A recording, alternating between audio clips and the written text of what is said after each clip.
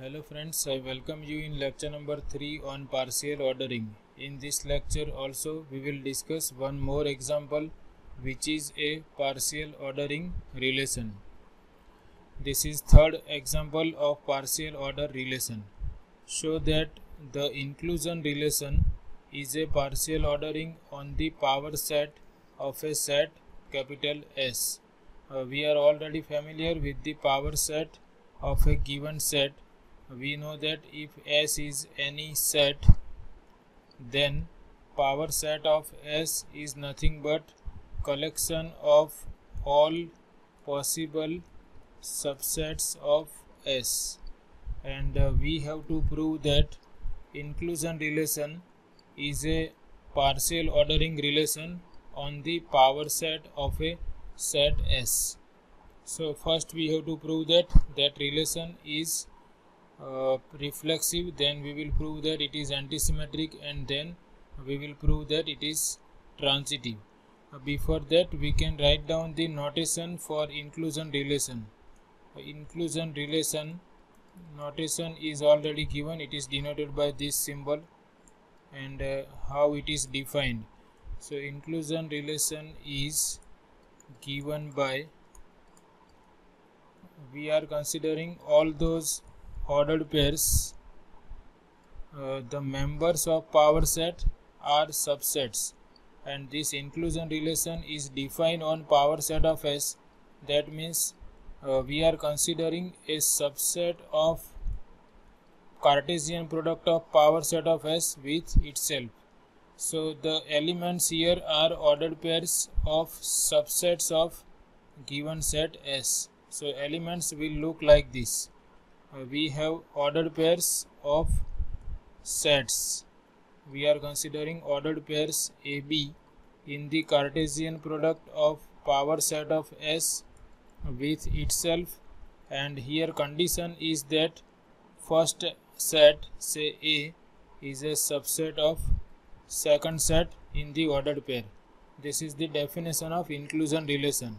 Collection of ordered pairs of all those sets AB in power set of S such that first element or first set is a subset of second set.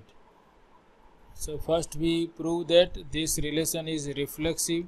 So we have to prove that if we take any element or for any set A in the power set of S, we have to prove that A is related to itself. So it is obvious that A is subset of itself. So this is clear. We know that every set is a subset of itself. This means ordered pair A comma A is in the inclusion relation. We can write in this way also, or we can directly write from this that A is related to itself under this relation.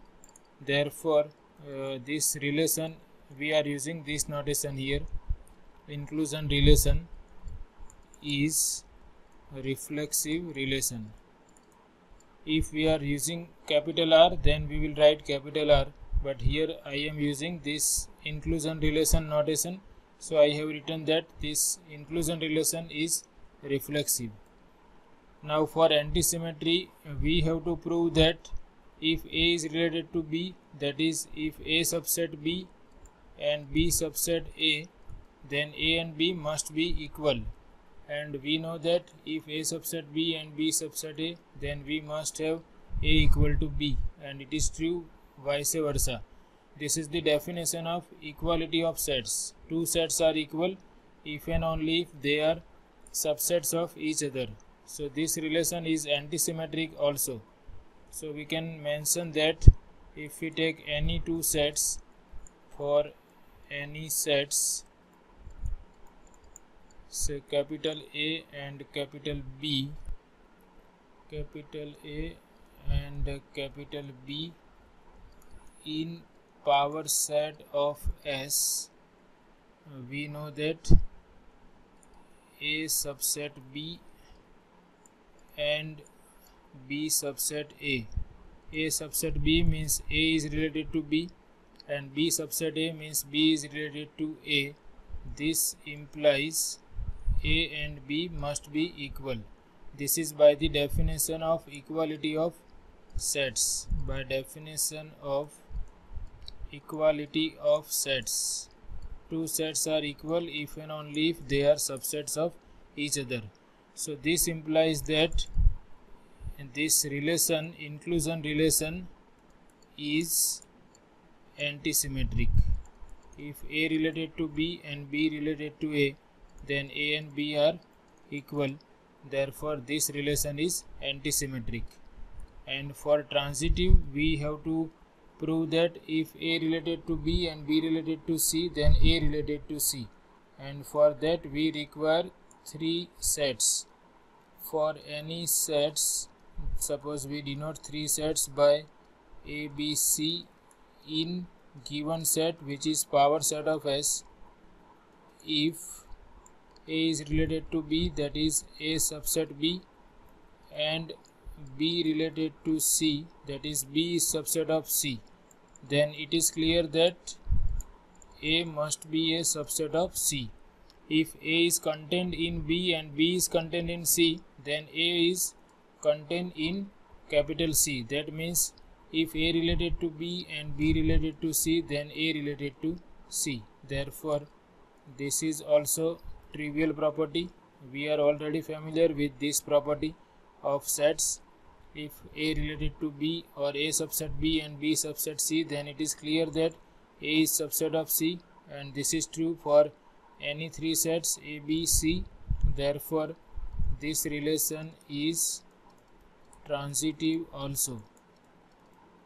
So we have shown that this inclusion relation is reflexive, antisymmetric and transitive. Therefore inclusion relation is a partial ordering or partial order relation on the power set of a set S, or simply on P of S. So this is another trivial example of a partial ordering relation. If we take inclusion relation on the power set of any set capital S, then that inclusion relation is also a partial order relation. And if you recall, if we have partial order relation defined on a given set S, then here our partial order relation is on the power set of S.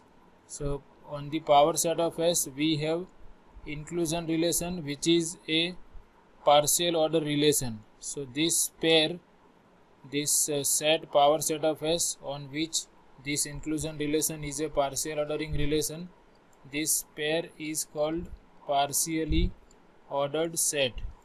Partially ordered set means that set on which we have a partial order relation. If R is a partial order relation on a set P, then set P together with R is called partial order relation. In short, we can write PO-set. So this capital P is a partially ordered set or PO-set if there is some partial order relation R on that set P. Here inclusion relation is a partial ordering on power set of S. Therefore power set of S is a partially ordered set. So this is all about this session. I hope you like it. Thanks for watching.